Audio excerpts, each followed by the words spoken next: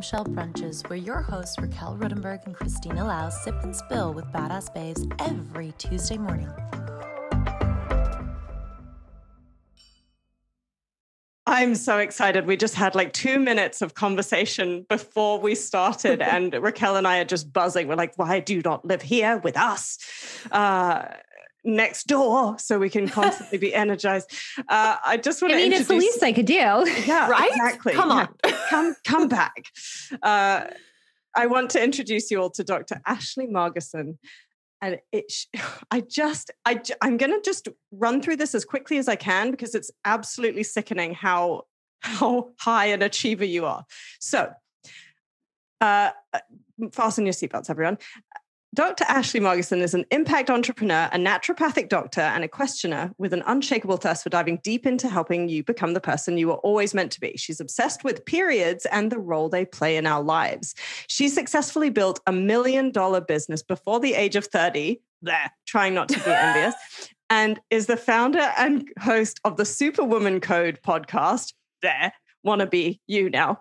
A place for women who want to thrive and live their lives on their terms. Clinically, she helps women bounce back from burnout. Thank you. Balance their hormones and design a life where their health works for them, not against them. She's been named one of Atlantic Canada's top 50 under 40-year-olds and is one of the youngest members of the Women's President's Organization. Come on. And if that wasn't enough, she's just launched her course, The Burnout Blueprint. And I'm going to now spend the rest of this episode swooning. Just swooning. And just swooning. I feel like I'm swooning over you all as well. It's so funny though when we list all of these achievements and things, and you're like, but it really doesn't matter because it kind of just matters that I want to curl up in my sweatpants and drink a lovely glass of wine, and that's actually what I want to do at the end of the day, right? This is exactly why you are on this podcast. Right? She's our spirit animal. You can really do it all. Oh, amazing. Oh, I wish I had a mimosa right now, but I had too many red wines yesterday, so I'm trying to... I almost poured a wine for this episode, but I didn't.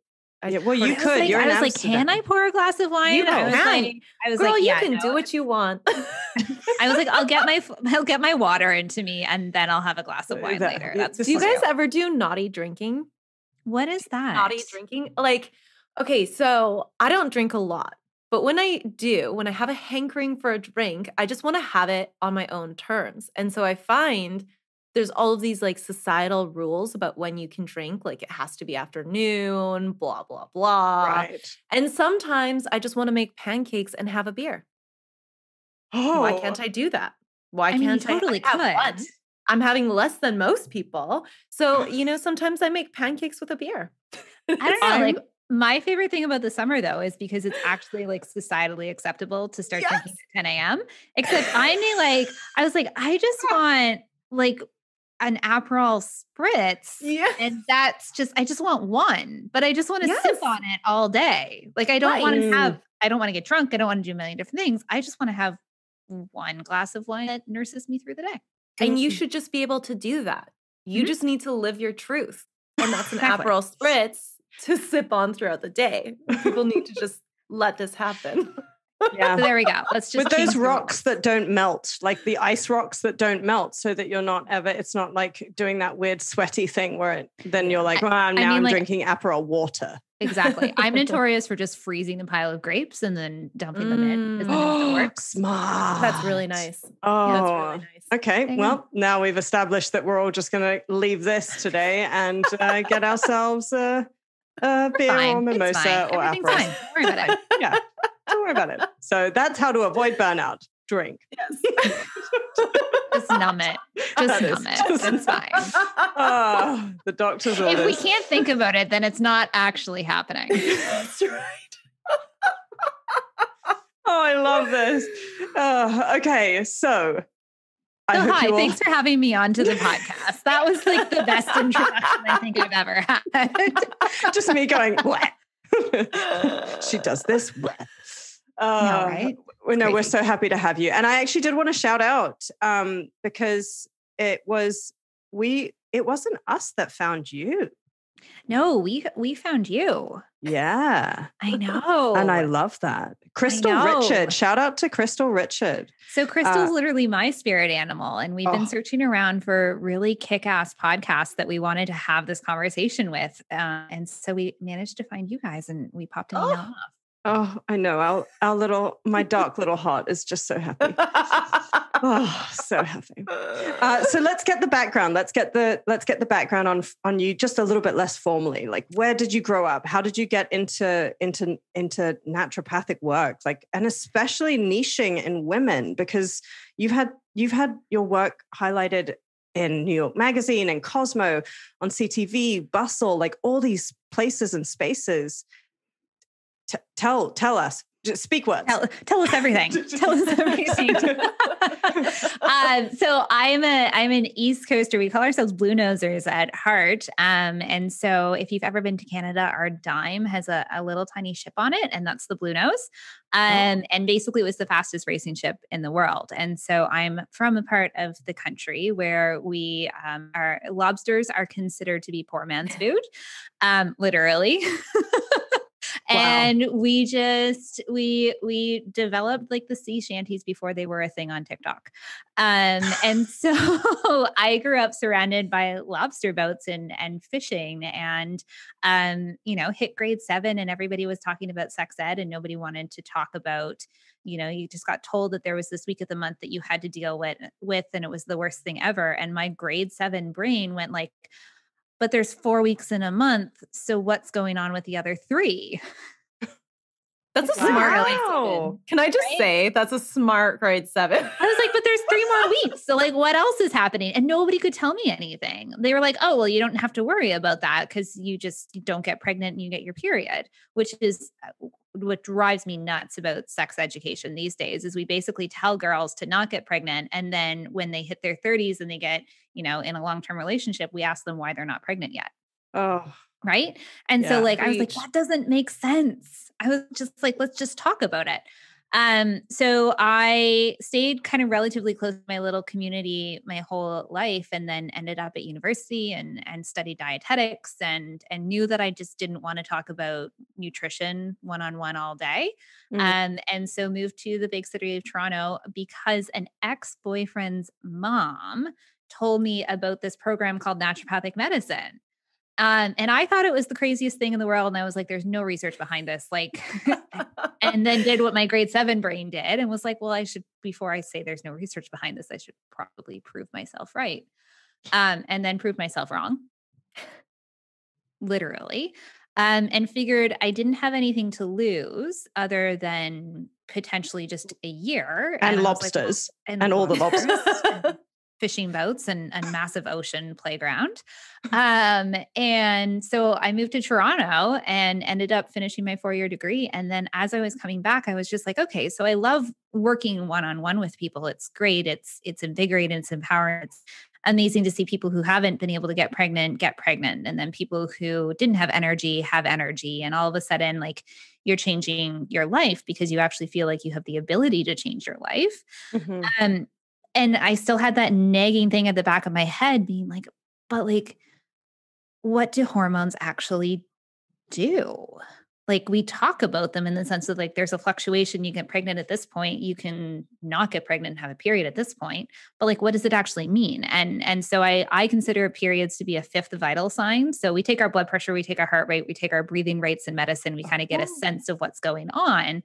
For women, our periods are our 5th vital sign. Like it tells us every single month, basically how well our bodies are coping with things. And so as, we developed out our work in burnout and we developed out our work in helping people optimize their health, hormones and periods became to the very base of that because that's how we all tick. And so my little grade 7 nerdy science girl actually started to figure out like what hormones actually meant for our day to day. And so that's what I get to do every single day with my patients. And that's the base of what Burnout Blueprint is built on. And as we're developing that through, we're developing through other online courses so that people who aren't in our little tiny community can access the research and the education about it. Oh, I just adore you. Oh my, bleh. Like, that's awful. Yeah. And then on top of that, I like very happily like long-term partner and my 2 step kids and, you know, it's just fun. We have a duck toller who is the most highest energy dog in the world. And it's just fun. Oh, I'm so excited to dig into hormones. So I first started reading about basically how the cycle can affect different aspects of your life. I think I first read something maybe 8 years ago. It was one article and never read about it since. It was so like not talked about. And I can't remember at all where I read it, but I thought it was really interesting because they were talking about structuring your work so you could have like your creative work done at a certain time of the month because you're going to be more likely to be most creative at that point. Now it seems to be starting to move into the limelight a little bit more. I also saw recently, I downloaded the Nike Fit app after having deleted it for a while because, you know, it's quarantine and I need to stay in shape. You're like, I need to move. Yeah, something this needs to give me some sort of energy. Yeah.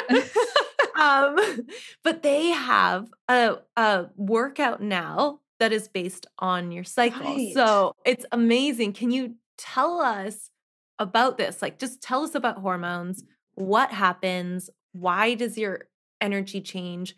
What is PMS?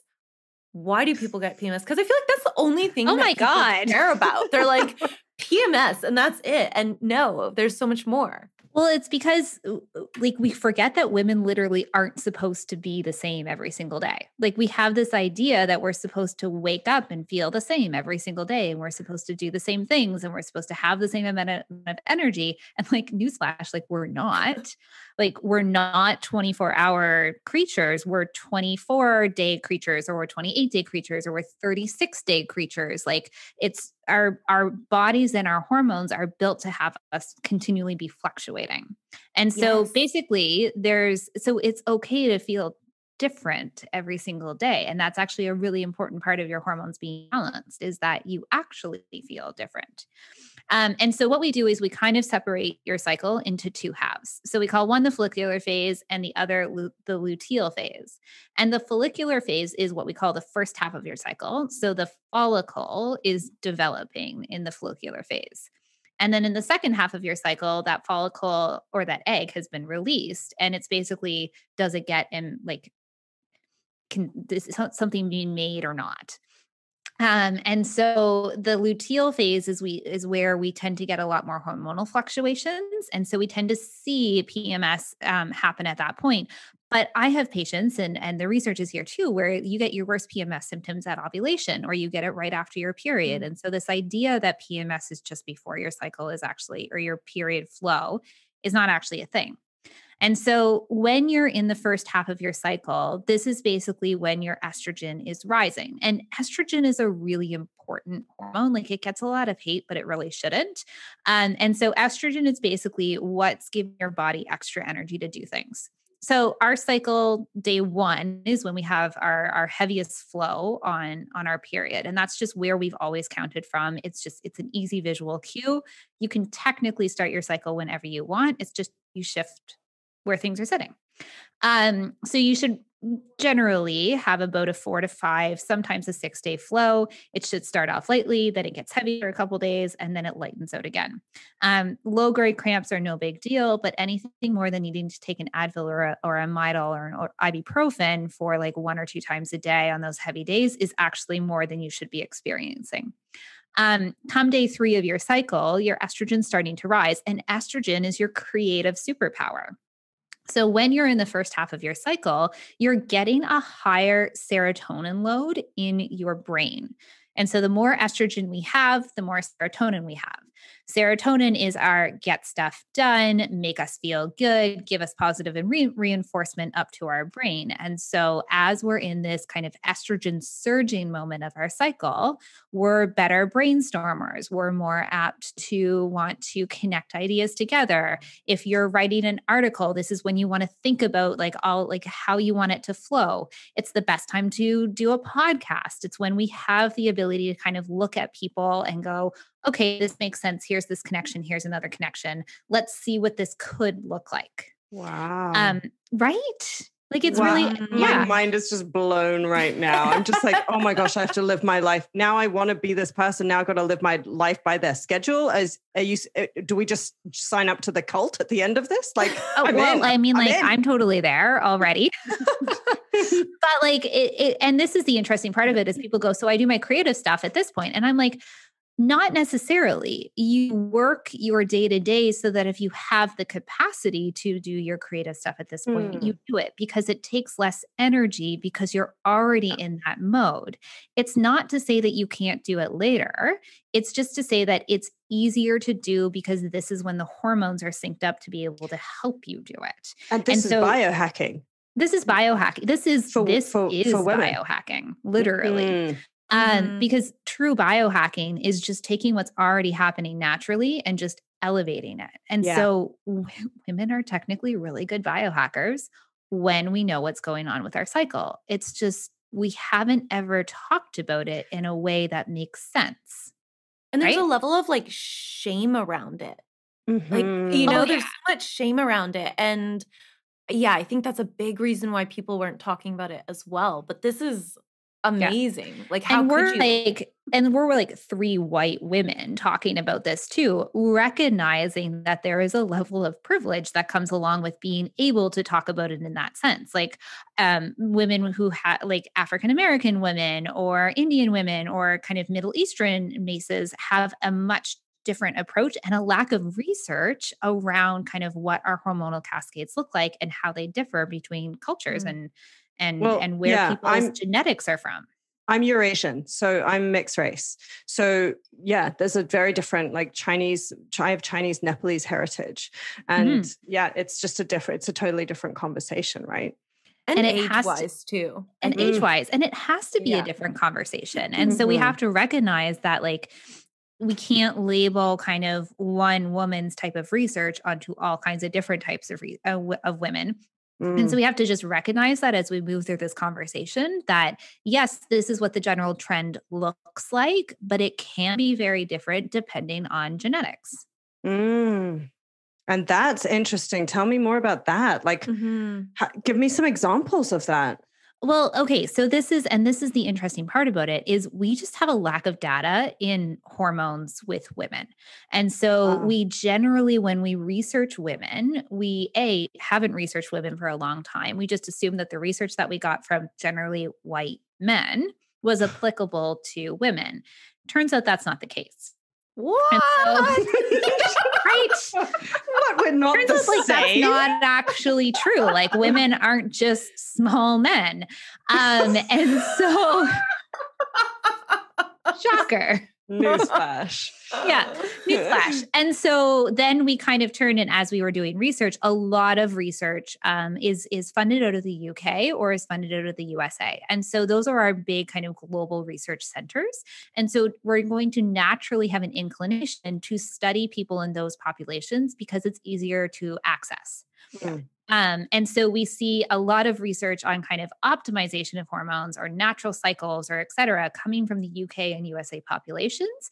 But then we have a lot of research on cycles and how it affects poverty and how it affects kind of women in villages and raised in communities coming from our like sub-Saharan African populations and our endemic Middle Eastern populations. And so what we're getting is one end of kind of the range of like there's so much shame around periods and there's so much period poverty.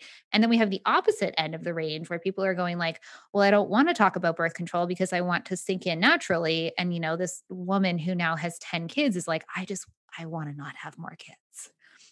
And so we're missing this huge gap in the middle of what it looks like for women in A, different populations, but B, who aren't kind of your privileged population, but then very underserved population, which arguably is about 60% of the world. And so it's not even that it's different, it's that we just don't know. And we haven't studied that population in the way that we need to study to be able to make these kind of long-standing trends and long-standing data research.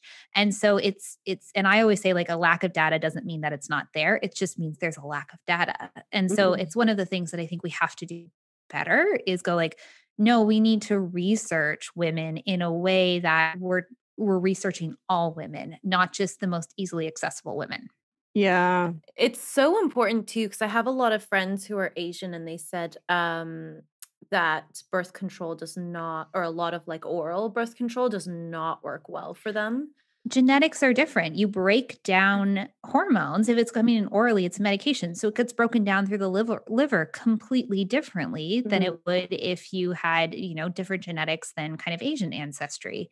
And this is just something that, like, I blatantly talk about with my patients, because I'm like, I need to know what your genetics are, because that could influence what type of birth control you might need to use, or how strong your inflammatory cascades are, or are you more likely to get PMDD or PMS, or, are you more likely to have fibroids? Like, we know that women with an African kind of Canadian or African American heritage, in terms of genetics, are more likely to develop fibroids at an earlier age. But all of the research is done on white women. And so generally you don't see that kind of fibroid development until 42, 43, 44. Whereas in kind of the African American genetics, you'll see that happen at like 28, 29, 30. And so you see women who this is getting missed, because the data says that it shouldn't happen until they're 15 years older, but the actual data says it should be happening right now, and we're just not following it. And so we're not educating people. Yeah. I mean, not asking people about their heritage and their background. I mean, I remember in the UK, I'd give blood and they would ask, like, you'd have to put your heritage. It's not that difficult to put that onto other things. Like, I'd always have to check the mixed race box and the Asian, like where your family is from, right? Yeah. And I think that's a lot of people are like, oh, I don't really want to ask that question, but it's like, well, no, this is a contextual thing. I think it's really important to know and where I you're think they from. do ask the question. The problem is when you're doing big studies like that, you don't always have access to the range. So I know my university, we do a lot of studies, but you're limited by financial resources, by time, access. By access. Like, it can be really difficult to get the population that you want. And so you're just building these small building blocks each time, and you can only take it like a centimeter further each time. Each study. But good research is also built on, like, we know we're only going to move this a millimeter or a centimeter, but this is a really critical baseline. So we need to get it. But then, you get these media headlines and it's like this broad sweeping claim. And you're like, that's not what the research paper actually showed. Or like, yes, but only for the specific data. So sorry. We just went on a break. We big huge loop. No, we do loops. Yeah. We do loops here. There you go. I do want to ask though, like, so on that note, before we go any further, I just want to jump in and say, okay, so what do you do? What's your process? Like, when you treat somebody, when you take a client on, can you kind of like just walk us through your magic? My magic spells? Yes, your magic spells, please. Yes. Yeah, in your own time. 100%. So my initial visits are an hour long. And so when I meet somebody for the first time, like, I chat with them for an hour and I want to know everything. I want to see the last 3 years of blood work that you've had done, because for women, blood work doesn't change dramatically overnight. Blood work is a shift over a number of years. We're really good at adapting to change. And so our bodies are also very good at adapting to change. So our blood work doesn't shift like our male counterparts does. It doesn't automatically go like, this is wrong. It's a general trend over 3 or 4 years to be like, okay, your thyroid is tilting. Like every single year it's gotten slightly worse. Your iron is tilting. Every single year it's gotten slightly lower. Your estrogen's off. Like we'll notice those trends. So we go through them and I look for them because the trends tell me more about what's going on with somebody's body than one number does. And so in that initial visit, we sit down and we go through digestion, we go through your sleep, we go through what your periods look like, we go through what your lifestyle is. Are you working a 14-hour day? Are you getting enough sleep? Do you have the support from a day-to-day basis? Do you have people you can call? Do you have friends? Do you feel like you're energized at the end of the day? Are you waking up rested? We go through everything that could potentially be health related, but also influence your health. Because like naturopathic medicine, functional medicine, call it what you will, the goal is prevention. And so the question that we're always trying to answer is what one or two things could we tweak or support that would have long lasting kind of benefits 5 years from now, 10 years from now, 15 years from now, because our goal is very much that you should live a very good, high quality life for a long period of time. And then you should die really quickly. Yes. Which like people are like, what do you mean? And I was like, well, I don't want you to spend your last like 10 years living in a nursing home. Like that's not quality of life to me. Yeah. And maybe that will change by the time I get there. And then I will completely change what I've just said. But at this point, I was just like, I'd rather die at like 85 or 86 than live till 100, but not have good quality of life for the last 15 years. And so my goal as a practitioner is always to be like, what are those building blocks? What are those fundamentals? And how do we eliminate a lot of the noise? Because there's a lot of opinion out there on the internets. There's not a lot of science. And so the goal is to be like, okay, so that might sound really good, but does it fit your unique situation? Does that make sense? Is it financially affordable? Is it time affordable? Is it something that you can continue doing for 3, 4, 5, 10 years? I don't care if you can do something for 2 weeks. I care if you can do it for a year. I care if it has the outcomes 5 years from now. Mm-hmm. So we go through everything. And then we come up with a plan. And so the plans are really simple. It's like, what's the critical factor? And a lot of people enter my office because something's wrong. And so they're like, I have, PMD, PMDD is something that hits 2 weeks in that luteal phase, which I think we need to circle back around to because we just ended at the follicular phase. And so like, I feel like I'm about to yell at my boss every single day for 2 weeks. And that's just not the relationship that I want to be having. That's not what I want to do. That's not how I want to live. Or like, I can't sleep. And so I'm exhausted throughout the day. So we're working on those fundamental kind of issues that those first couple of appointments. And then most of the time I see people 1 or 2 times a year. And it's a check-in to be like, all right, what do we need to tweak? Where are things sitting? What's shifted in your life? And with women, especially, we know that periods should generally shift every 5 to 7 years. And so if you're coming into perimenopause, we're shifting things to support that process, as opposed to, you getting to 48 or 49 and then all of a sudden having 10 hot flashes a night, which just, in my opinion, doesn't seem worth it.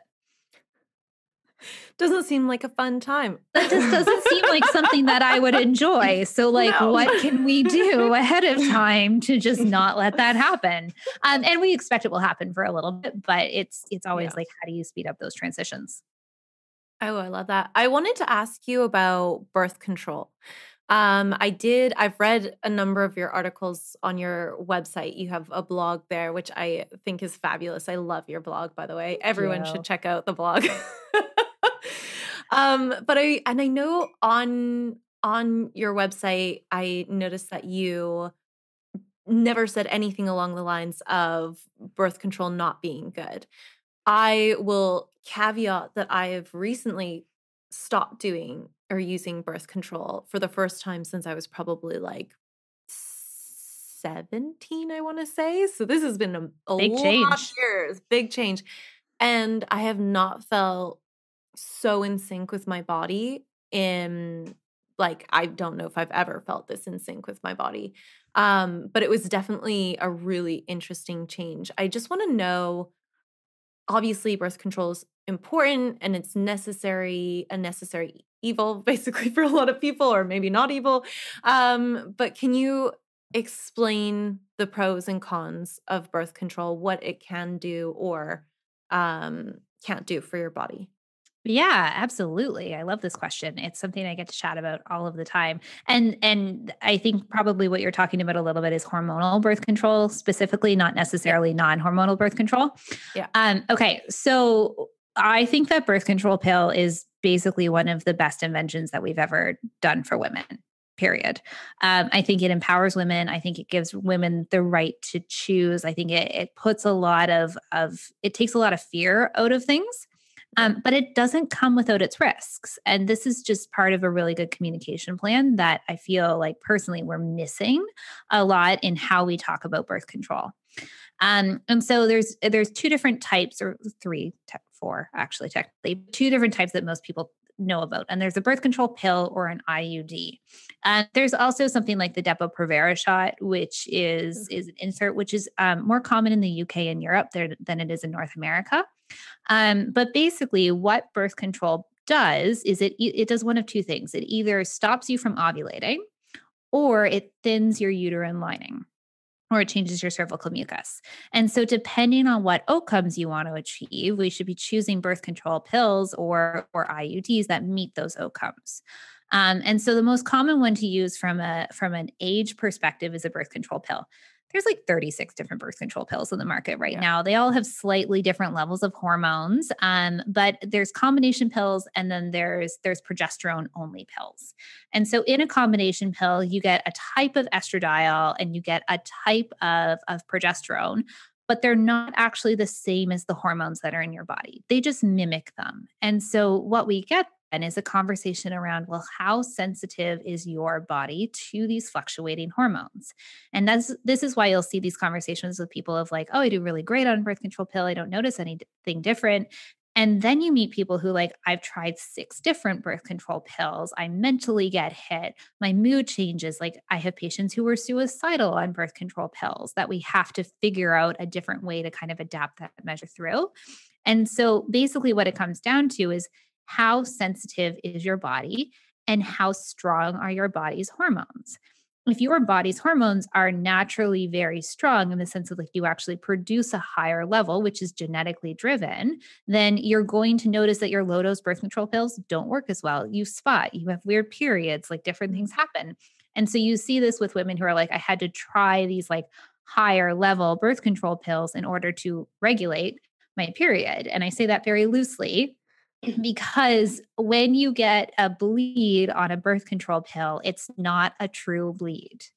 You're getting what we call a withdrawal bleed, which means it's just the lack of those hormones coming in through the pill, and you're just getting that uterine lining shift from it, which is why people are like, oh, I went on a birth control pill. My periods are great. And I'm like, that's really good. I'm glad to hear that. But like, you're not actually having a period, because what a birth control pill does is it stops your ovulation. So you basically get put into menopause. You don't ovulate. And so because because you're not ovulating, you're not getting those natural hormonal fluctuations. And so they can be really beneficial for helping to manage acne because they reduce the amount of circulating testosterone that you have. They can be really beneficial for helping to manage cramps because, you're not actually getting a true bleed. And I'm very pro quality of life. Like if it's really easy for you to take a pill right now, take the pill. Absolutely. As long as you're not getting these side effects. But like you need to know that when you stop the pill, you're going to get all of these things coming back and you're going to have to deal with it at some point. And so I'm very pro, like absolutely use the birth control pill, but just recognize that there's side effects to it and you just have to be okay with that. We generally try and do low dose pills because higher dose pills will have higher levels of estrogen, which just to increase your risk of blood clots. And so genetically, again, if you already have a predisposition for blood clots, we really don't want you using a higher dose birth control pill. And so when you're not ovulating, what you don't get the chance to do is work with those natural hormonal patterns that we talked about before. So like you're not going to get that increase in estrogen. You're not going to get that creative spike. You're not going to get the testosterone that's naturally supposed to come up around ovulation, which means you're not going to get these surges of energy. You're not going to get this like great, like I can kick ass kind of time right now. And you're also not going to really get the downs as much and the calming kind of mechanisms that come with the progesterone that drives that second half of your cycle. So that's just something you need to know. And so that's just what we call it in medicine is informed consent. So you need to know this and you need to make the call based off of what's right for you. Can I ask, is it okay? Like, I mean, obviously it is okay because people do it, but my guts just don't like the idea of going into like temporary menopause or like. Well, that's where an IUD comes in. Yes. But yeah, I know. I feel the same way. I wonder if like your body is meant to do that, you know, because I actually have a copper IUD. I have a copper IUD. Yeah. Okay. So the copper IUD, and like the IUDs are really great because what the IUDs don't do is they don't stop your ovulation. Right. So you still actually release an egg, you still ovulate, which means you get your natural progesterone coming through. And the copper IUD is actually technically a non-hormonal birth control pill. Which is why I chose it. Yeah. And it's great. I love it. It's not so great if you've got a history of endometriosis or really heavy bleeding because it likes to trigger a heavier bleed. But it's in my very humble, broad sweeping opinion, if you're going to look for a birth control pill that really kind of does it all, you're really looking at that copper IUD because you get the fluctuations and your natural hormonal pattern, you get a period, but you also don't have these kind of external hormones coming into play. It changed my whole world, I have to say. Like I was a monster on pills. Like I tried different ones and I took them for like 8-9 years. I lost so much swelling. I was not as bloated. I was not as, I'm still a monster. Let's just be really clear, but I'm now a monster of my own volition. So you're a monster because you choose to do it, not because something else is what you're saying. Yes, exactly. I want to know about the IUDs that have hormones in them. So for example, like the Mirena, I think there's another one called the Jessa or something. Yeah, Jessa, and there's a Kylina as well. And those are all kind of what we call brand names. And so it's whatever company makes it is kind of what the name of that IUD is. And so most of those are a progesterone-based IUD. And so basically there's a hormone in that device that's inserted into your uterus, and it gives off a lower amount of hormones than the pill would actually have in it. And so they tend to last anywhere from 2.5 to 5 years, just depending on how strong the hormonal cascade is. And they tend to do quite a good job in terms of being able to give that safety net around the birth control aspect without necessarily completely overriding your own body's hormones.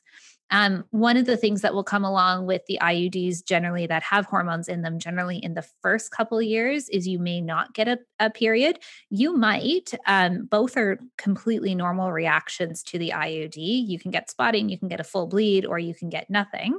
But generally, as that IUD gets on in its life, you'll notice that you start to get some breakthrough spotting coming along. You might get a little bit of bloating. You might notice those pre-period symptoms starting to come through from a physical manner. But even though it still has hormones, you're still ovulating. And so you're still getting your own natural cascade of hormones coming through. You're still getting that ability to kind of have the best of both worlds. Yeah. Wow. Yeah.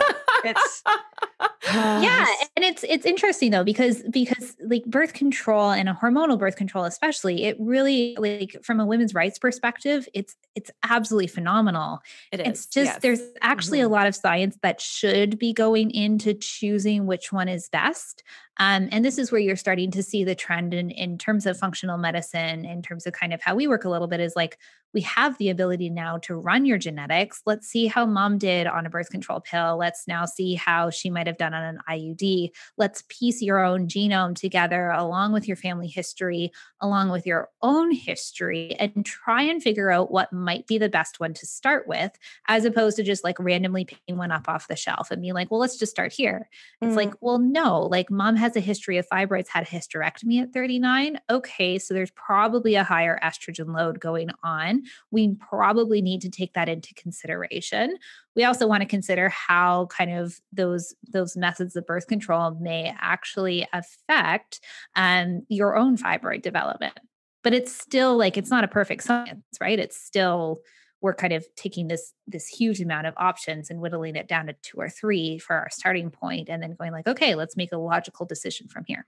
And I think it's so important as well to just understand that everyone is an individual human being, and learning to listen to your body is just something that we're not taught nearly enough. I mean, I just finished a book on fasting, and I was just so fascinated by the fact that society doesn't help you to look inwards. We don't talk about looking inwards nearly as much as we can and hopefully will going forward. But that's it's really important for us to kind of go, okay, like when I decided not to be on the pill anymore, I was like, I am really, really up and down. Like I'm a creative, and quite stereotypically, my emotions live on the surface of my skin. You know, that's my job. It's my job to write songs. It's my job to dig my guts out and put them on the table and be like, oh, okay, I'll just put this here, and these are going to be arranged here, and this is the feelings. Like, literally, it's what I'm supposed to do. Yes, that's my job. Gut-wrenching things. But so as a result, it's like I'm a more emotional person than maybe someone who is not exercising that muscle every day. I don't want that to interfere with what's happening hormonally. I know that I've been to a naturopath before that finally helped me understand that I'm suffering most likely from adrenal fatigue, which I'm sure, when you talk about the burnout, I'd like to have a mention on that, because I think Adricet changed how I dealt with my life in different ways, but it's unpacking these things, right? So like all you darlings listening, like everyone has those circumstances in their life, your predispositions, and it can feel so overwhelming. But I think the first thing that you said that was really important is go and get your bloods done. Go and get your bloods done and go and get some tests. You can't know what you don't know. Right. Yeah. And this is where we see this kind of this meld into the gray zone of medicine, is like, you have to be able to take those black and white numbers and those black and white pieces, and then they're just one layer. Right. So then you have to layer them on top of all of these other layers that you also have going on to be able to weed out like what's really, really critical for the person sitting in front of me. Mm-hmm. And that, like, you could literally have the same blood work, but because people's layers are different, you have to be able to recognize that, like, okay, so this might be important for person A, but person B that looks the same, it's a completely different layer that's important. And so, and that's where that gray zone of medicine really comes into play. And it's also where, in all honesty, you need to work with somebody that understands that, like, this isn't just a simple, like, here's a script, go on your way. And that's the same for medications as it is for vitamins and supplements. Like, if I'm doing my job right, you should be on less things, because we're sinking in and going like, we need one thing, or we need these 2 things to get that under control so that X, Y, and Z will all happen. Like, it shouldn't be, here's my list of, like, if you have a supplement cupboard, you like, I'm not doing my job right. I love that, because I'm so intimidated by them. Yeah. And I was going to say, like, it's really important to go to the right person. So getting your blood work done is fine. But if you go generally to a general practitioner, all they're going to look at is, are you within a healthy range? Now, if you look at something like BMI, that's right. Like, we know that BMI doesn't work for women. Like, period. Like, we all have boobs. Like, BMI doesn't take that into account at all. But no, like, you do need to create a team, and the future of medicine I think is very much like one person and your medical team. It's no longer like you have one person, like you have your one practitioner who does everything. It's like, no, you need to pull from massage and physio and naturopathic medicine and your general practitioners and your specialists and your internists. And you need everybody communicating to be able to make sense of what your body needs, because one person doesn't hold all of the answers at all. I think you could argue that for everything in life right now. We're just, as an evolving, I'm eternally hopeful to a more socially conscious and self-conscious society. Building these teams is so important because we also have to understand that we have so much more information. And so there's just not enough time in the day to disseminate all that information ourselves, nor is it of interest to me to try and do that. You mean it's you like, don't stay up until 11 o'clock papers on this new, no, okay, just me. Cool. I want to subscribe to Blinkist so that I can just do that and just be like, and I'm waiting for the day that the Matrix is a thing where I can just do the Keanu Reeves thing and plug in the thing and be like, I know Kung Fu. Done. That'll be a good time. If you figure that out, can you let me know? I want to come hang with you. I would totally. Okay, Yeah. cool. Exactly. It'll be part of like our little cult introduction, right? Cult introduction. Yes. Welcome. Here's your download card. Here's your download card. Let's go from there. Yeah, exactly. I think women's health is so interesting. Like there's just so many aspects to it that we don't touch on. And I don't know if it's purely generational, but I know like I bring up things to my mom all the time just to freak her out. And she's not like an old mom. She's a pretty young mom, but she's a cool mom. She's a cool mom. She's going to be listening to this. Hi, Mom. It's okay. My mom's going to be listening to it too. She's like, what are you guys talking about? Yeah, all of our mothers are going to be like, I heard you on the other day. It's okay. My mom edits my blog posts when they go up and she's like, you misspelled this word. And I was like, thanks, Janet. Like, thank you. That's great. We all need that. Right? Yeah. But I think it's so important, like even, for example, how tampons are so readily used. And it always makes me question, like, what is inside of these? And then we're putting it in a really like porous, open area that can take out anything that are in them. Like for the last, I want to say, couple years, I stopped using them and I feel so much better myself. But I mean, there's the sustainable aspect of it. There's the chemical aspect of it. There's like foods with different hormones that can set off your already natural hormones stacked on top of birth control hormones and other types of hormones. All of the hormones. But this is the thing, like, is we're seeing like girls are getting their periods at a younger and younger age, right? Like they're developing far more breast tissue than like the three of us have ever developed at a much younger and younger age.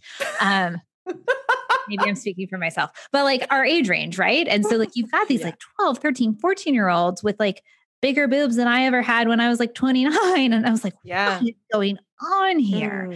And so environmentally, like we do have to recognize that there's an impact that external forces have on our internal hormones.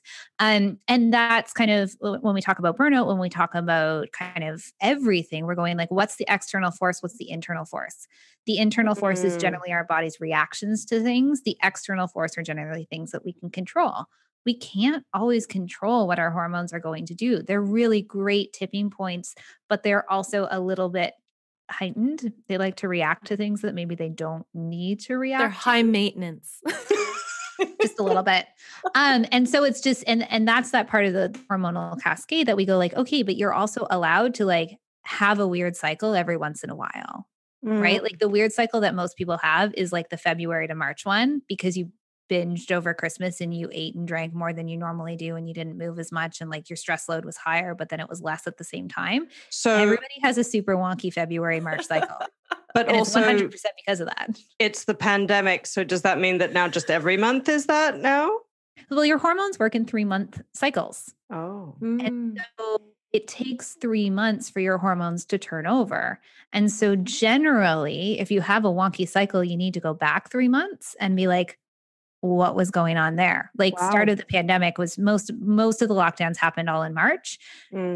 People skipped periods left, right, and center in June.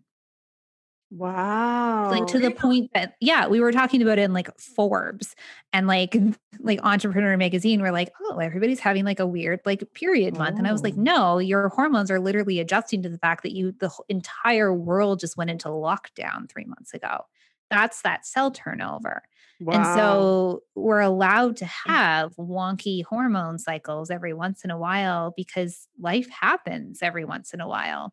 And so it's really important to take that with a grain of salt and go like, okay, so I need to not react quickly right now because this is something that, happened 3 months ago. And so like the conversation I get to have with my patients every single day is like, that's okay. So that's a really weird cycle. You're bang on that it was really weird. Your PMS was worse. Like your flow was worse. Like you had worse cramps. We need to not do anything right now because that could be a one-off. And if it was a one-off, we need to not be adjusting things because it's actually not going to happen again.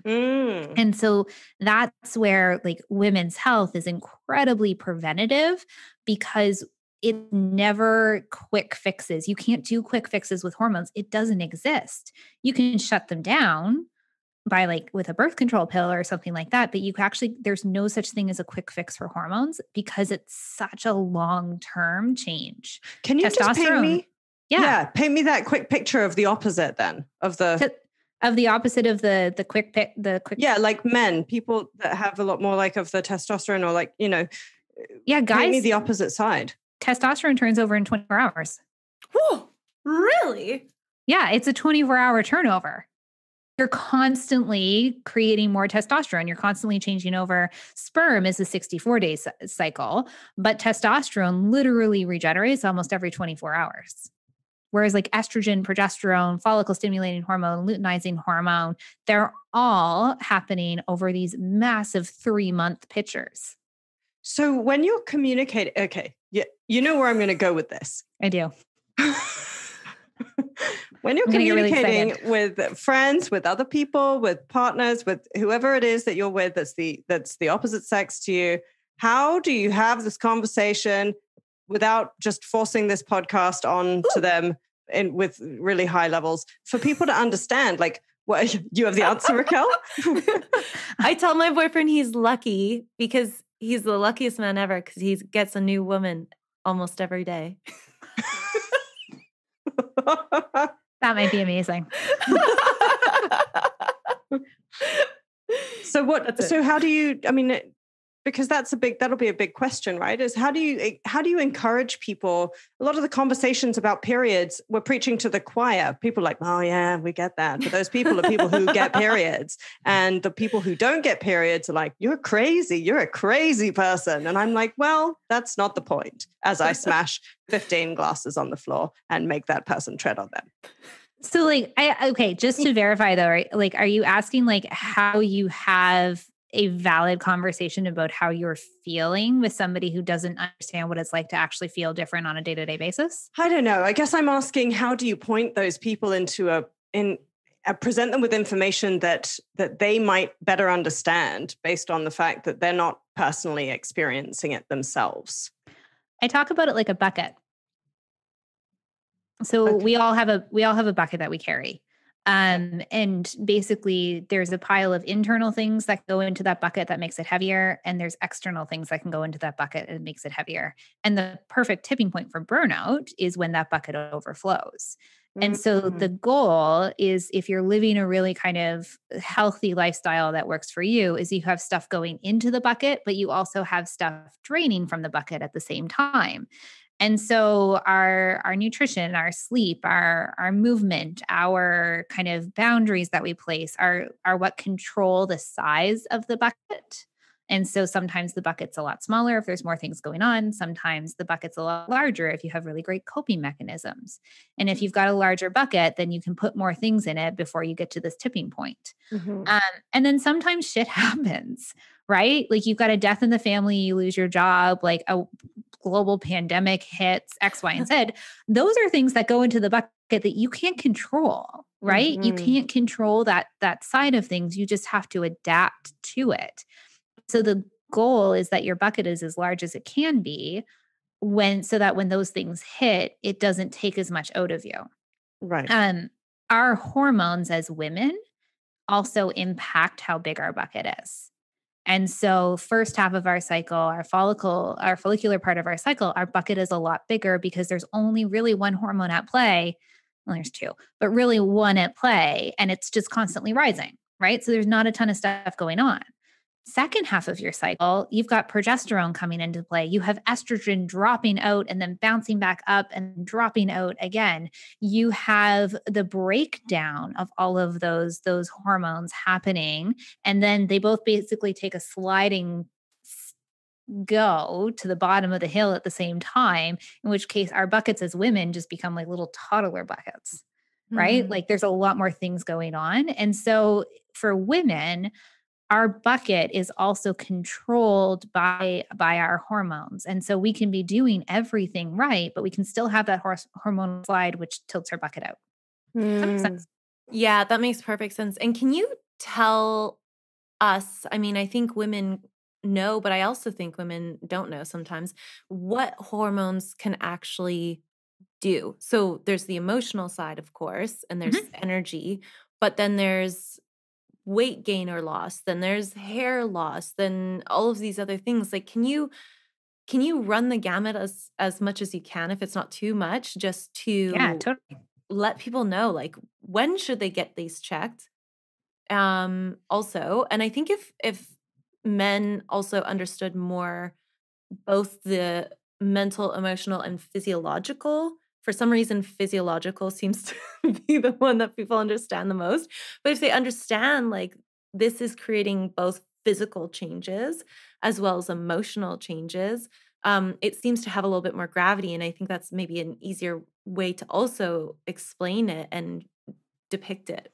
Yeah. So as we talked about before, like estrogens are basically our creative superpower. It's our energy up. It has really positive effects. As estrogen's rising, we're not too worried about it. It's when estrogen starts to drop and we have to break it down that puts a pile of stress on other parts of our body.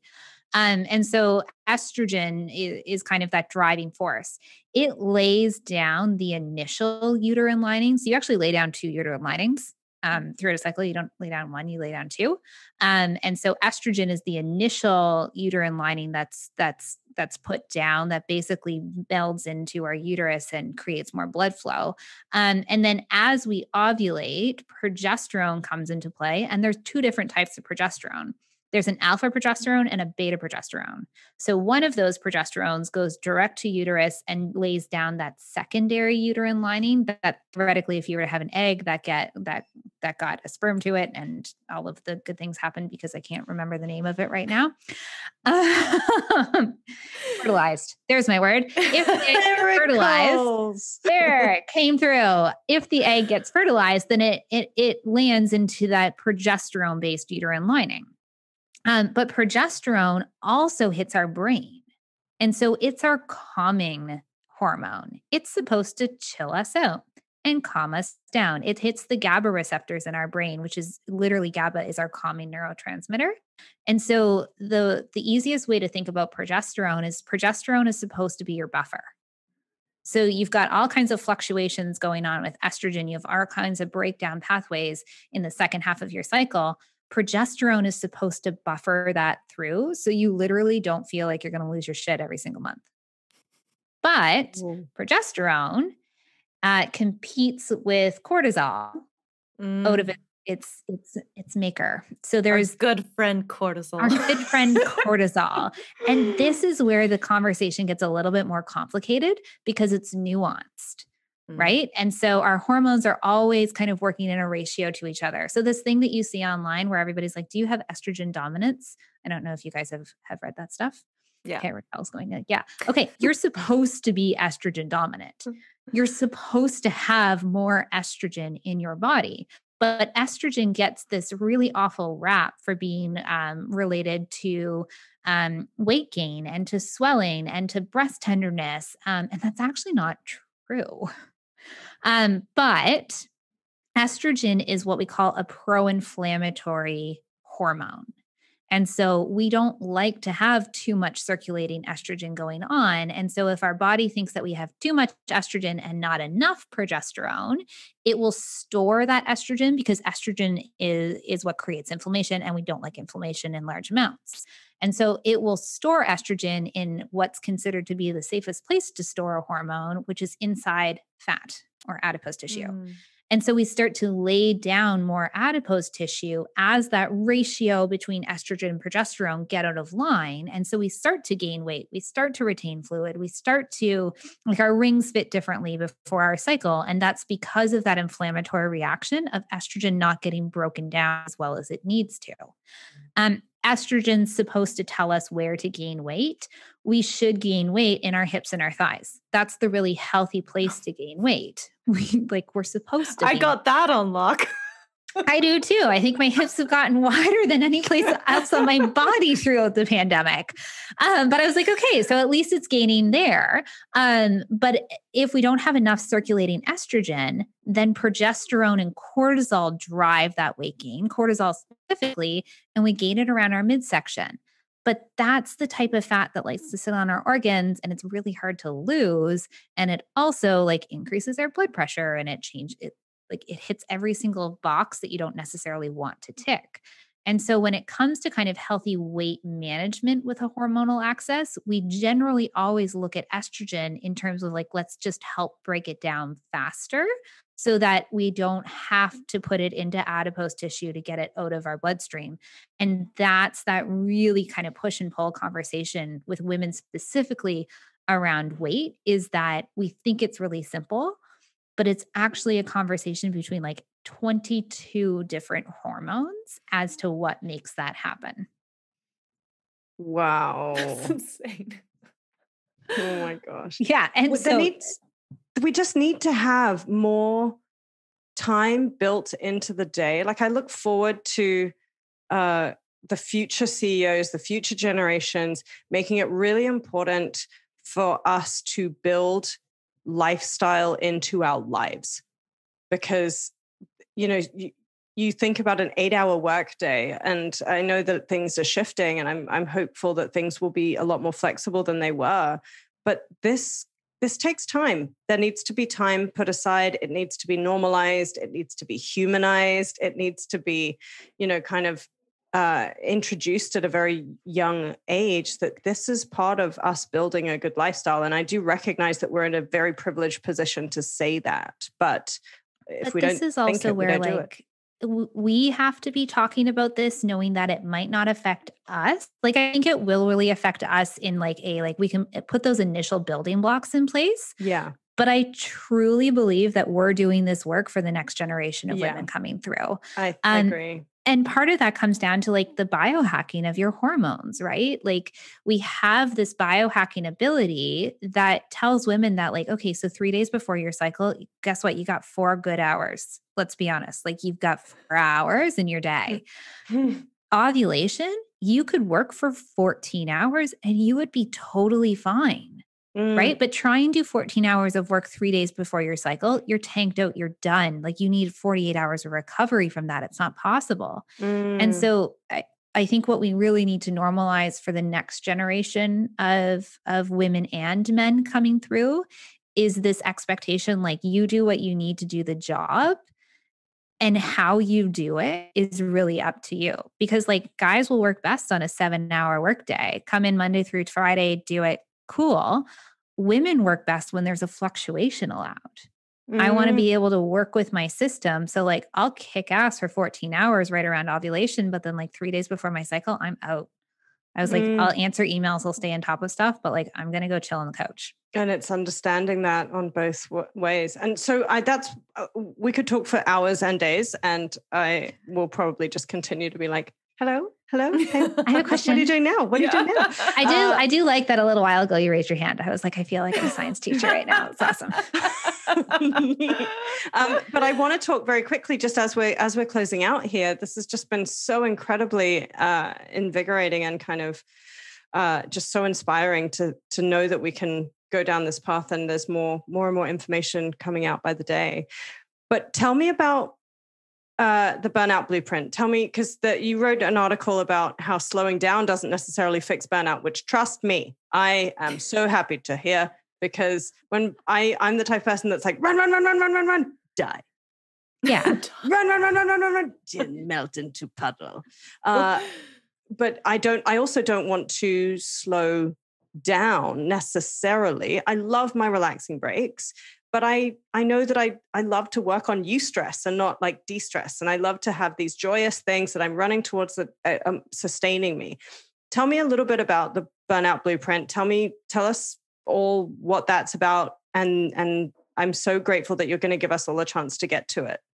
Yeah. So burnout is your colloquial term that's come from the pandemic, I think. Like I've been treating it for 5 years in clinical practice. Like this isn't a new thing. Like we've been studying it for 30 years. Like it's just, we've hit these tipping points with just society where everybody's just hitting these walls.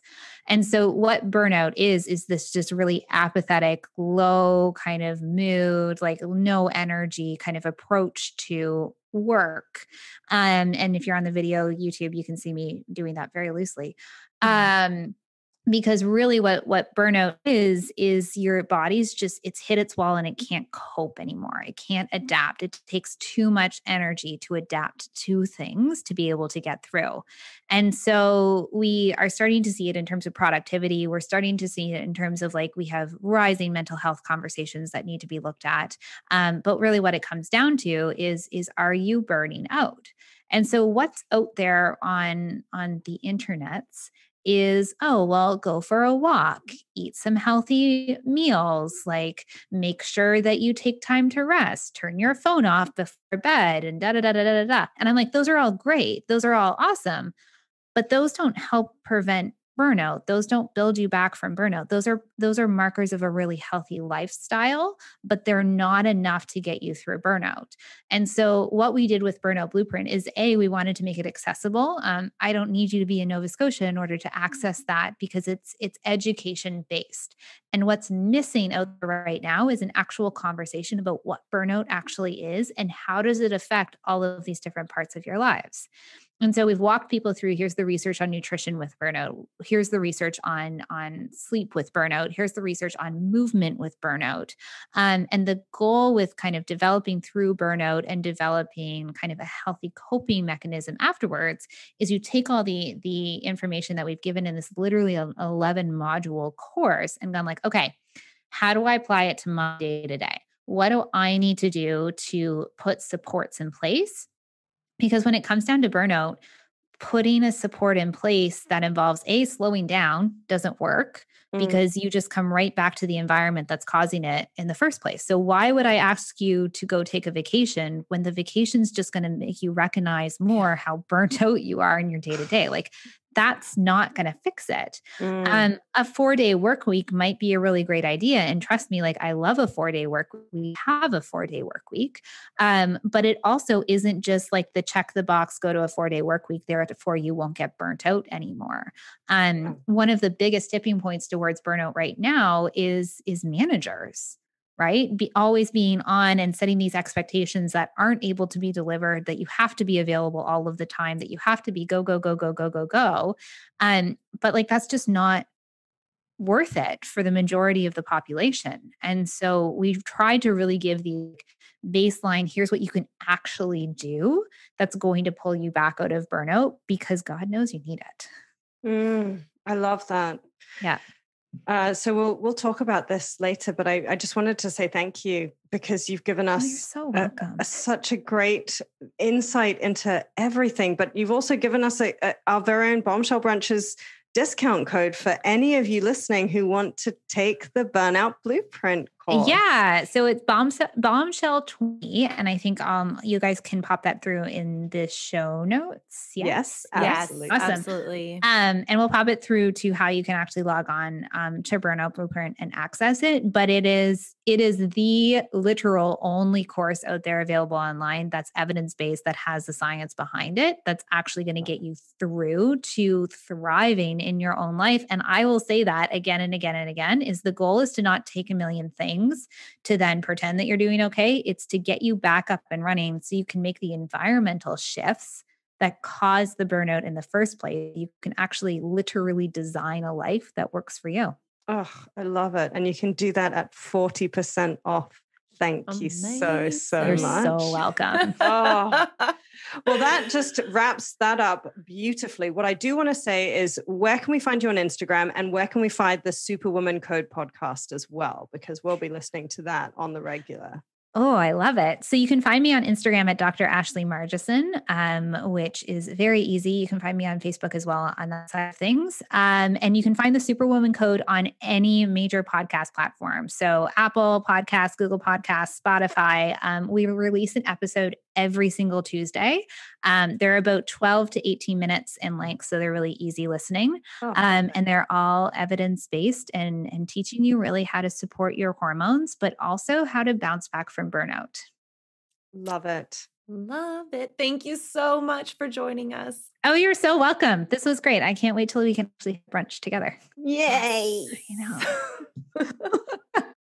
Thanks for listening, Bombshells. In order to continue to elevate, subscribe and don't forget to click that little bell so you can get notified every time we have a new badass brunch. Until next time, stay focused, fierce, and fabulous.